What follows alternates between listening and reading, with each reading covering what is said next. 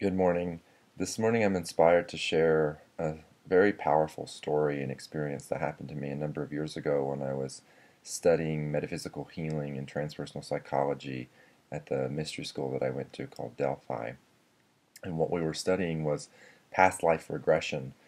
And um, in order to learn how to facilitate past life regression, we had to first uh, have performed a past life regression on us. And past life regression is a really interesting modality in that it's not even necessary for you to believe in past lives in order to get great benefit from it. If you have that, I'm a very scientifically minded as well as spiritually minded, so it's a pretty good marriage of both, and I really can see things from both perspectives. And from a scientifically minded standpoint, or just a psychologically minded standpoint, past life regression really allows us to access our unconscious mind, or a part of the mind that we're not normally aware of. And in that unconscious mind, the mind gives us through asking gives us projections into stories and symbols and visions and places and people and things that represent certain aspects of consciousness within us, right? And so it's really irrelevant whether or not it's an actual past life or if that really happened or if I need to check it and verify it and try to prove it and all of that. When I do past life regressions or when I've done them in the past, I really encourage my clients to understand that whatever it is that comes up, it's a projection of something that is alive, still very real and alive inside of you. And if we can take the story that comes out and dissect the story and investigate it and pull out the themes and pull out the lessons and pull out the the reasons and the feelings of what's happening, then we actually have something to work with that could really affect who you are today, and the way that you see yourself and the way that you show up in your life and in your relationships. So, my past life regression story was um, actually going to another planet. And in a lot of the spiritual work that I do, a lot of New Agers out there connect with what we call star beings or ultra-dimensional entities that are beyond our third-dimensional time and space reality and that are literally connected with other star systems in our galaxy like Andromeda, Sirius, and the Pleiades. And I began having communion or connection with the projections or reflections of these ultra-dimensional entities when I was very young, and especially after I started doing energy healing and Reiki training. And so when we were in our past life regression class, the teacher asked us to have an intention of what we would like more information on, or clarity on, or realization on uh, in our current lives as we go into this past life story or this past life memory. And some people ask, like, why am I in love with my husband so much, or why do I fight with my kids incessantly? My question was, why, if it's really true that we choose to come here, right? And that's a very common New Age philosophy and belief that we choose to come here, we choose to incarnate, we choose our parents, we choose everything, we choose to come into this human existence and human experience. And my question was, if that is really true, because at that point it was just something that I was told. It wasn't something that I viscerally had experienced and known to be true in myself. And so I questioned it. If it's really true, then why do I have this feeling inside of me that I don't belong? Why do I have this feeling inside of me that I don't want to be here, that I don't belong to my family, that I don't belong to this society, that I don't belong to this earth? And I was about 18 or 19 when I was in this school, and so I was very much grappling with becoming an adult and what kind of adult was I going to be, especially because I really felt like I didn't fit in with society and with our culture and with the pressures and things that were expected of me. I really just didn't want to do it at all. So I went into this past life memory with that intention in mind. And what happened was really miraculous. I was immediately taken through a wormhole of light, and I'm very visual and psychic and things like that. So I have almost psychedelic quality inner visions very, very often. And so at this time, I was taken through a column of light and then into a wormhole. And then I came out of the wormhole and I was standing in this very tall, translucent blue body that was almost androgynous, but maybe just slightly male. The genital regions were very different, not like what we have here. It was a very just slight inclination into one gender or the other, and we could move back and forth if we wanted to experience a little bit more of a female, experience. We could do that, or a little bit more of a male, and you could move back and forth. So I preferred to have a little bit more of a male inclination when I was there, and the scenes were really indescribable. I mean, there were colors that were, it was like being in a watercolor painting, and just colors that I don't even know how to describe, the greens and the blues and the hues, and it was like there was overtones, and it was almost like the colors of the objects were singing, and they were singing out to us. Everything was energy and vibration and moving, and these patterns of colors and patterns of geometry, and it was just all around all the time, and it was beautiful waterfalls and trees and all kinds of just stunning natural beauty. And I remembered in my experience, I was a teacher of young beings, and that I actually viscerally knew that I was in the system of the Pleiades, that I was a Palladian being in this.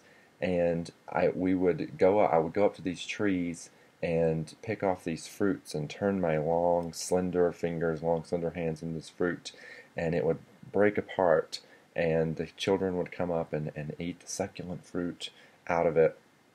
And it was this very visceral knowing that the way that I was teaching and the way that we learned as a society was through play and fun, always through play and through fun and through inquisitiveness and curiosity and this passionate way of just learning whatever we could and expanding in however we could, and thinking, oh, wouldn't that be fun? Isn't that fun?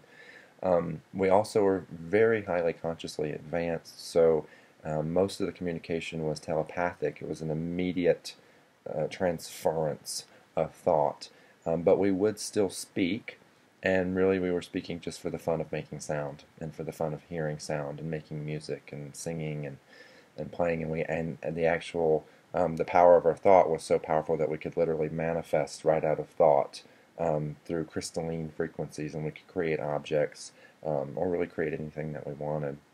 And so we would sometimes sing different objects or sing things into existence as well, because the sound frequencies were so high, and in that dimensional paradigm they were able to they were literally able to accelerate the ability for sound waves and thought waves to become matter.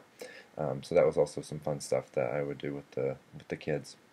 And we lived in these very large crystal palaces, so to speak, and there were just large crystal community buildings.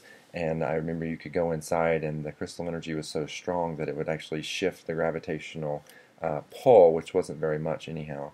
And we could literally float up through the many different layers of the building. And everyone all the adults had their own quarters. They lived alone, and no one had any possessions. The idea of owning something does not exist there. It's very foreign. Also, the idea of fear doesn't exist there, and it's very foreign too. And the idea of relationship does not exist there. We were one community organism, one community relationship.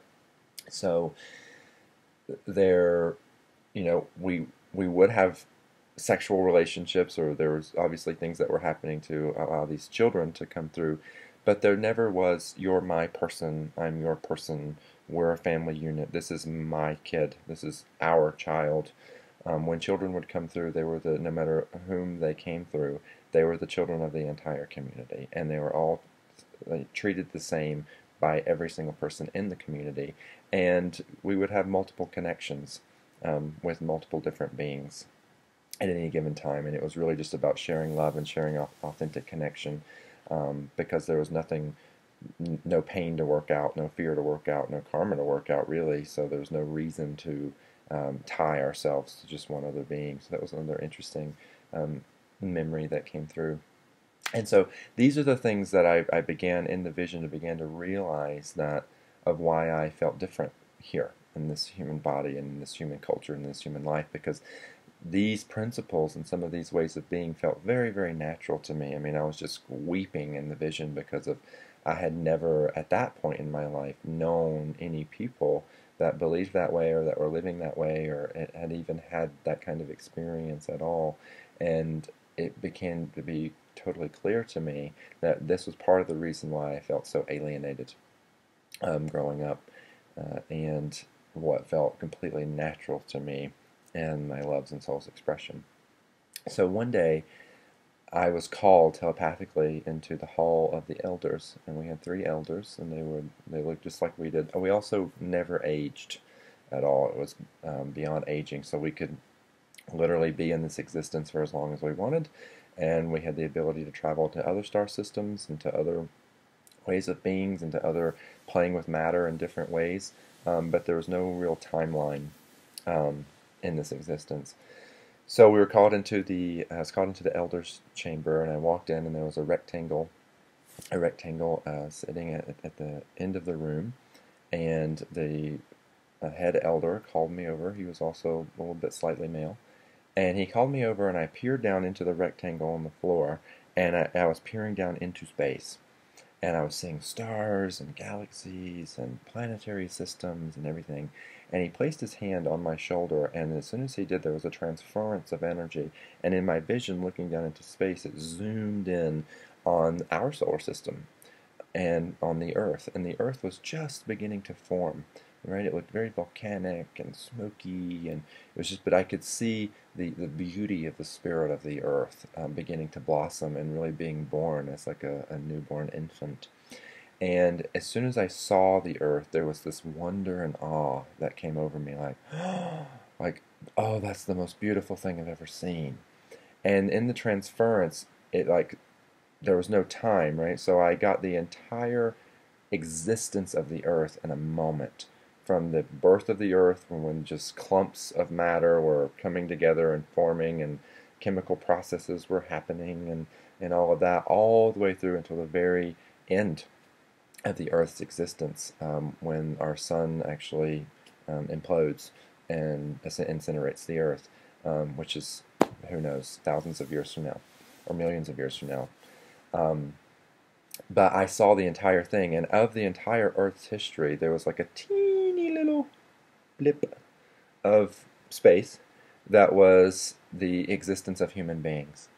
And I felt the existence of human beings all the way from the inception or the seeding of humans, that there was this evolution of life on the planet, and then through otherworldly influences, through star being influences, there was taken this very primitive ape-like being and genetically enhancing it in a way and consciously enhancing it in a way that created, it's kind of like speeded the evolutionary process up, so to speak, and I saw that happening. And then all the way through until our species leaves this planet. And I don't quite remember what the details were around that or how that happens, but there definitely was a time when human beings were no longer on the planet Earth anymore.